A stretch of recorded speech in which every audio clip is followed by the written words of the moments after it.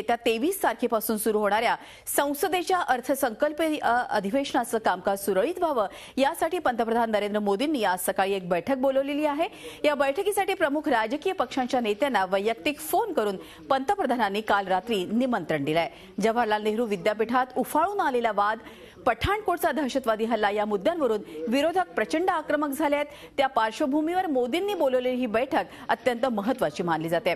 संसदेची या आधीची 2 अधिवेशनं पाण्यात गेली आहेत। आर्थिक सुधारणांच्या दृष्टीने अत्यंत महत्त्वाची असणारी अनेक विधेयकं राज्यसभेत अडकून पडली आहेत।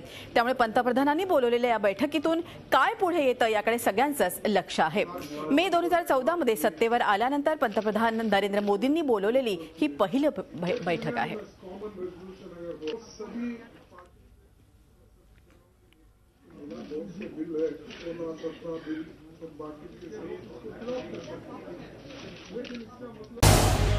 झी 24 तास रहा एक पाऊल पुढे।